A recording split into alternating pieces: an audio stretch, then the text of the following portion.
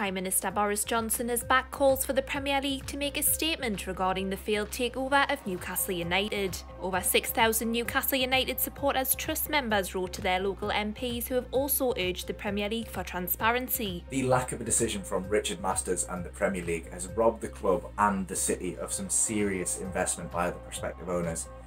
The West End Food Bank has already been donated to by the Rubens brothers, and they've promised to invest in the city as well.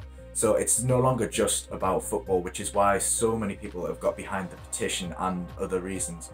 All the fans and the fan groups are pulling in the same direction. All we want is answers from the Premier League.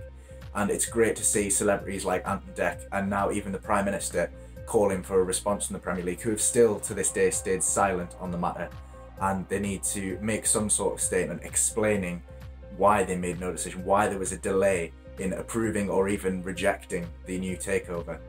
We've obviously had over 100,000 signatures on the petition, and over 6,000 members have written to their MPs through the Newcastle United Supporters Trust. The effect that this has had is not just around football, but it's now a loss of investment in the infrastructure of the North East.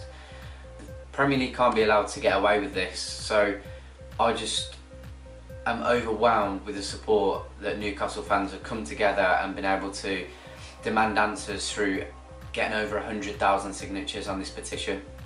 Boris Johnson has now made a statement and he's involved, and now the Premier League cannot hide behind closed doors. I look forward to their statement. Whether that's going to be something that we are going to be happy with is another question, but at least we can now look forward to essentially moving on from what's become a huge charade, again due to the Premier League's incompetence.